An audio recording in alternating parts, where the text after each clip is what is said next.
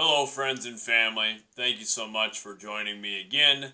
I hope your new year is off to a fantastic start. This week, we're back with another blog post and the companion audio and video. This week's piece is called The Chase. I like to chase down ideas. I compulsively pursue notions. I have a wide range of interests and I like to explore them all. This habit of throwing myself into various endeavors has, at times, been frustrating to people around me.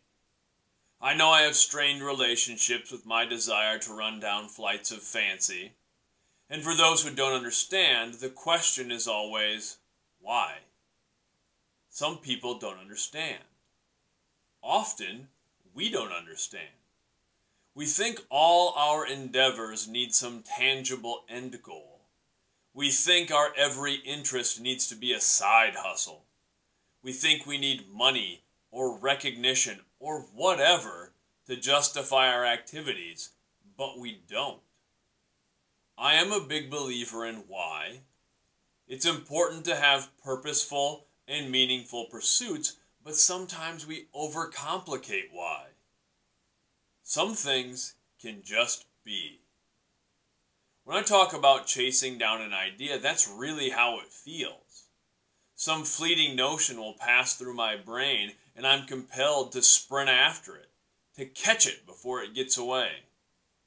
I don't know why the thought is there, but it is. I figure it's there for a reason, even if I don't know the reason. That idea, that impulse, that desire has to be chased because it's there, and I have to figure out why. I always find something when I explore an idea. Sometimes it's not what I expected to find. Some pursuits give me a deep sense of purpose. Some are distractions. Some are lessons. Some are joyful, some are painful, but they're all worthwhile. I take something away from every experience, even if it's just learning not to repeat a mistake. Every road is worth taking. Every dream is worth chasing. Every silly idea scribbled on a cocktail napkin is worth going after because that's what life is. Life is messy. It's confusing. It doesn't make sense, but that's exactly why we should go after every little idea. We don't know what will land. We don't know what we'll find, but we will find something. It might be exactly what we need. It might be what someone else needs. It might be something that adds depth and beauty and purpose to our lives. Chase your ideas. Go after your dreams. They were given to you.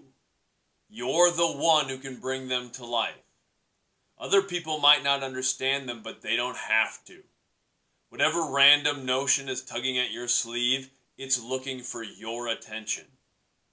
It doesn't matter if you've pushed off some goal for years. It doesn't matter if you've given up on an idea. Dreams don't go bad. They don't expire. If you have a dream, it's waiting for you. It wants you to chase it. And when you catch it, even if it doesn't look how you thought it would, even if it doesn't bring you what you thought it might, it's okay. I promise you'll take something away from the chase. And those lessons learned, those skills gained, they don't expire either. You get to keep them forever. Whatever you take away might just lead you to the next thing and the next thing and the thing after that. It's the chase. That's what really matters. That's what life is. We don't have to understand it, but we shouldn't let it slip away. That's this week's piece, and I was thinking about that just as we end a tumultuous calendar year. Certainly, we're not over a lot of the challenges that we saw in 2020. And as we start a new year, and a year that is filled with hopefully some optimism of things that will change and progress for all of us, that it's important to remember things don't need to be perfect. We don't even need to fully understand why we're maybe compelled to do something. A lot of times we do get into this place where we feel, well, why am I doing this? This needs to lead to something else. This needs to lead to some money or recognition or whatever. But it doesn't have to.